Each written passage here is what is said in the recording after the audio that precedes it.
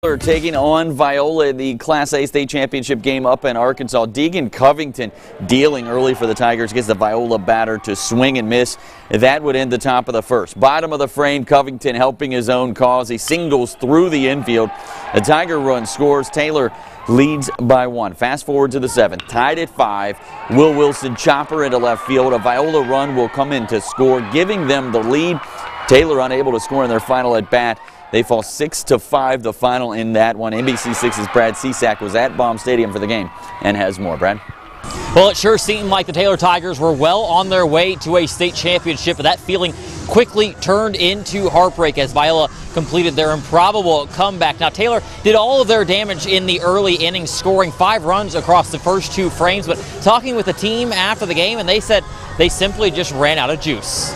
We did everything we could to be successful. We just kind of hit a lull, and they took advantage of our mistakes. Whether it was a leadoff walk, missing a spot, they made us pay for it, and credit goes to them because they never stopped. They kept coming back, and we knew they would.